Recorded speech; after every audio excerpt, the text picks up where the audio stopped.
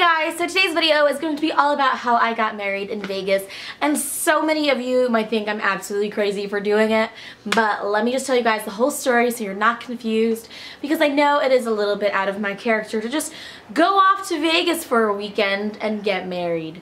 So this started with my friend Justin from Connecticut coming to visit me, and he ended up staying at my place for a week, and it was his first time on the West Coast, and he told me, Steph, you gotta take me to Vegas. We're just friends, nothing more, never ever like hooked up or made out or anything.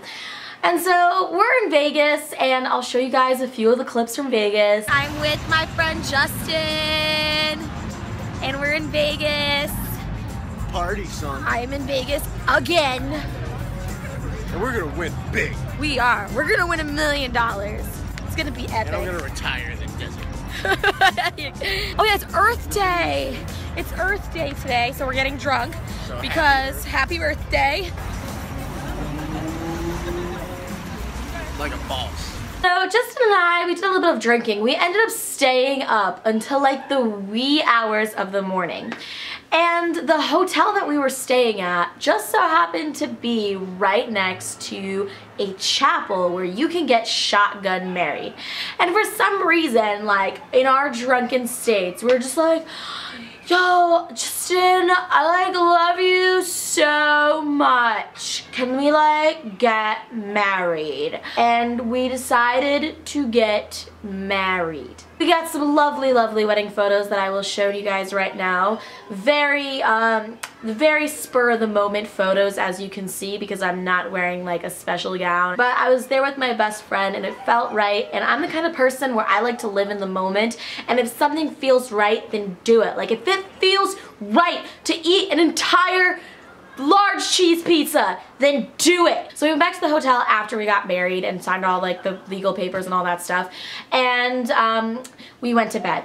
Woke up, it was like around, I believe, like noon, and things start coming back. Like, what just happened? And Justin and I, we sat down and we talked about it, and we decided that we are going to stay married and we're not going to file for an annulment, and that we're just going to see if things work out, because we believe that a lot of the greatest relationships in life, they start off as friendships, and we already have a really close and meaningful friendship, so we're just gonna like see where it goes from here. Now that I'm married, I feel so good. I feel like a brand new woman. I feel like I'm ready to take on life. I want to make babies. I want to, you know, get like a 401k. I want to cook for my husband. I want to, you know, watch adult television shows. I want to get really, really comfortable in my own skin and just start eating lots and lots of food. Just like completely let myself go. I mean, this is great. I'm so happy I'm married. Like, I don't have to do my makeup anymore. I don't have to do my hair anymore. I can eat whatever I want. Like, I don't have to care about how I look anymore, because I've got a man who has to love me because it's written down on a piece of paper. So there's one picture from my wedding day that I didn't get a chance to show you guys yet, and it's probably my favorite photo of the entire day, and I'm just gonna put it right here. Gotcha! April Fools! That was my April Fool's Day prank.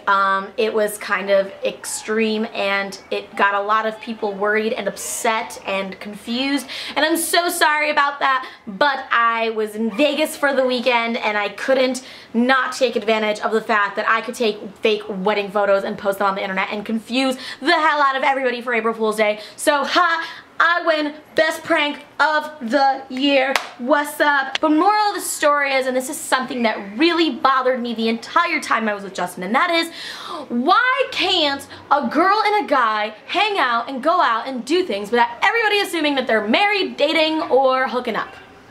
Really ridiculous, and kind of got me ticked off this entire week because I had to explain to everybody that Justin was just my friend. But yeah, that's all for today's video. I hope you guys enjoyed it. Sorry for fooling you. Make sure to like this video and subscribe to my channel, and I'll see you guys in my next video. Bye!